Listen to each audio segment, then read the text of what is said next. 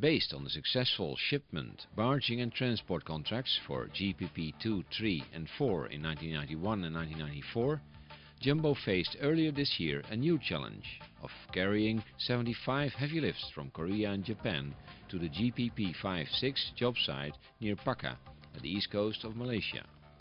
It was the Korean freight forwarder Hanseng Express who awarded Jumbo this prestigious total transport contract in combination with the Malaysian freight forwarder Container National. Our loading sequence with opposite sequence is started. Now what we will do for this first shipment, now we know more what pieces will be erected in what sequence. We know the number of barges we require. Based on that information as well as the storage plan, we'll make a manual.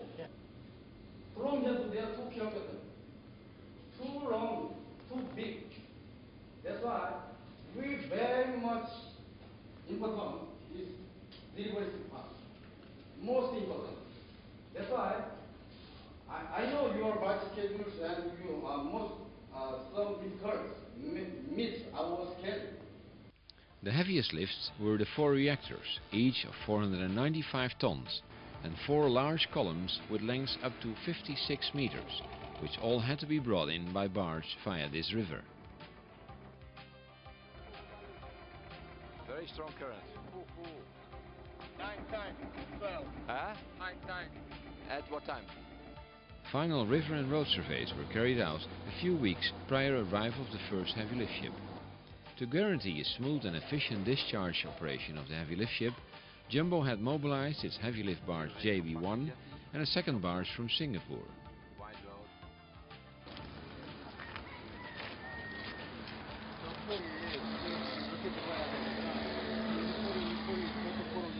In the transport route we had to pass underneath high tension lines at 4 locations.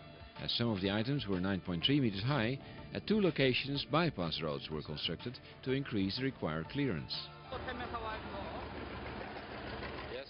Early February, motor vessel Stella Prima was loaded in Mipo with 15 heavy lifts in the lower hold and tween deck, while the 2 longest columns were placed on deck.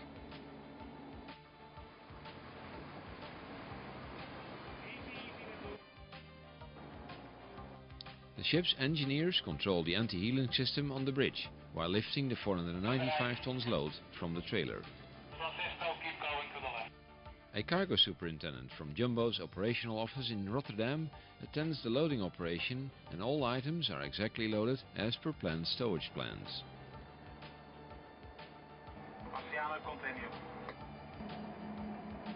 Two of the 4 heavy reactors are stowed in the lower hold, while the 2 remaining ones are placed on the tween deck.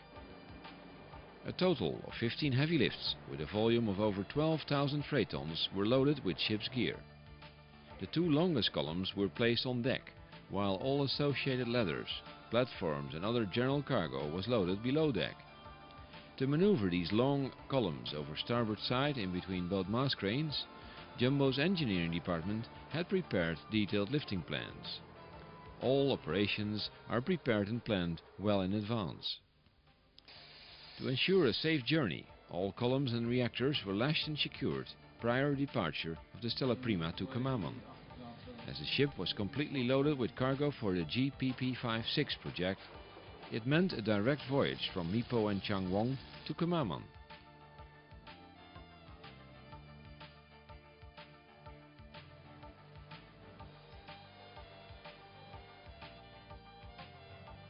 Due to some heavy storms at sea, the Stella Prima was delayed a few days and arrived on the 20th of February in Kemaman, which was still too early, as the monsoon at the Malaysian east coast was still active. In Kemaman, and he explained to us that they expect a storm tonight, midnight, a tropical storm heading this direction with 30 to 40 knots wind. So it could be that the ship is further delayed. Anyway, you must arrange the proper rolling. In the meantime, both barges were prepared for the planned operation of 7 barge trips from Kemaman to Paca. Steel supports and beams were installed at the planned positions on deck of both barges, and hardwood timber blocks were purchased. Yes. The standard 1.1 meter high supports and beams facilitate the loading and unloading of heavy lifts by means of the trailer's built-in hydraulic suspension system. Jumbo once again checked the available water depth in the Pakka River, while at the job site Dalim tested the cranes which were mobilized from Singapore to erect all items onto foundation. Finally, on the 24th of February, the monsoon winds calmed down a bit, and we just managed to get both barges out of the Pakka River and tow them to the Kemaman port.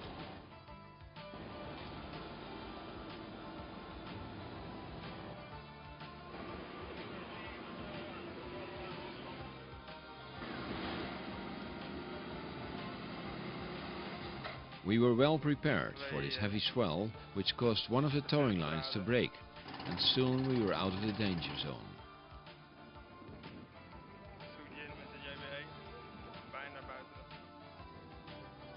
The Stella Prima had already rigged the 48-meter-long column of 458 tons, and in pouring rain she was safely discharged onto the deck supports and beams of the JB-1.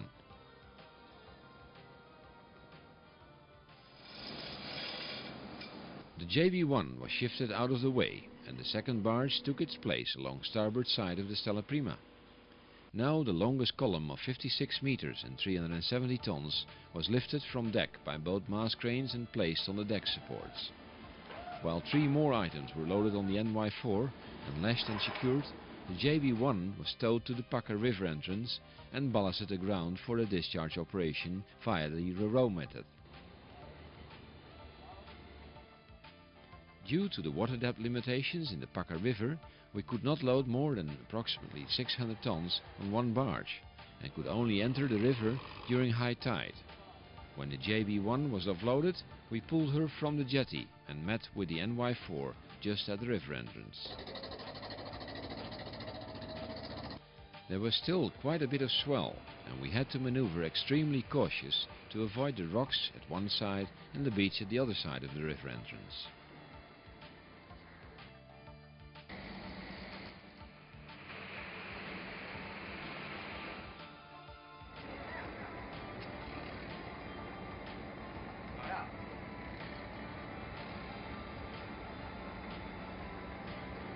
It went well, with the 700 horsepower shallow draft tug at front and 4 assisting fishing boats. We managed to maneuver each barge safely in front of the Pakka RoRo jetty. After the barge was ballasted aground, the multi-wheeled platform trailers were maneuvered under the supports, loaded the columns and rolled off for transport to site over a distance of 14 kilometers. The key to a smooth and efficient discharge operation was a detailed, well-prepared logistical plan. While one barge was offloading at the Pakka RoRo jetty, the other barge had returned to the Stella Prima in Kemaman port and was loaded with the next heavy items. The whole operation had to be planned around fixed tidal conditions, draft limitations in the Pakka River and unpredictable monsoon winds, as well as a quick and efficient discharge operation of each barge by the inland haulage contractor. It was a teamwork of all parties concerned which made this operation successful. Shipment had mobilized 40 axle lines of self-propelled modular transporters, as well as 44 lines of conventional platform trailers. This equipment proved to be ample to execute the transportation of all items from the Pakka jetty to the job site. Flatbed trailers carried the general cargo by road from Kemaman to site.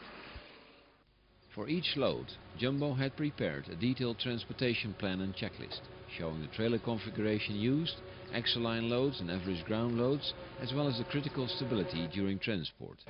The largest and heaviest columns were transported on platform trailers in double-wide configuration, while the lighter items were transported on single trailers.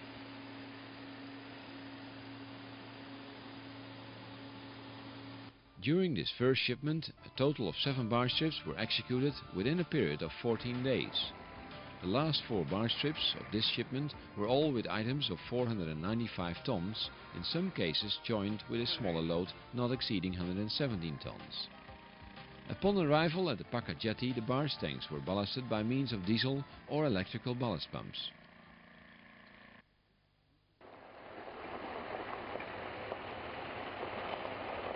The same procedure was repeated again and again. Maneuver, trailer under load, lifted from its supports, lash and secure and transport to site. The 495-ton reactors were loaded on a double-wide 20-axle-line self-propelled modular transporter and rolled off via steel plates spanning the gap between barge deck and jetty. While the smaller items loaded on conventional platform trailers were pulled by heavy-duty tractors, the heaviest reactors were transported on self-propelled transporters and negotiated each turn easy. Escorts and wire lifting crews accompanied each transport and raised the wires where necessary.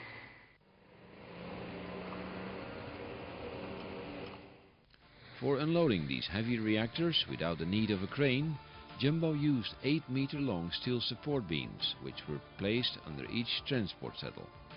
At site, near the foundations, supports were placed on which these heavy items were offloaded, making the transport operation independent from the erection work at site, hereby avoiding costly standby time of trailers and cranes. On the 6th of March, the last reactor of 495 tons was loaded on the 7th barge trip and towed to the Paca River, while the Stella Prima returned to Korea for the next voyage. From early March until end of July, Jumbo shipped 75 heavy lifts and accessories in 7 voyages from Korea and Japan to Kamamon. A total cargo volume of 47,000 freight tons, equivalent to 13,151 metric tons, was shuttled along the East Malaysian coast in 26 barge trips from Kamamon to Paca, with no time lost due to accidents. The last heavy items were the 9.3 meter high cold boxes from Japan, which were safely delivered to site on the 31st of July 1997, hereby completing a successful transport assignment.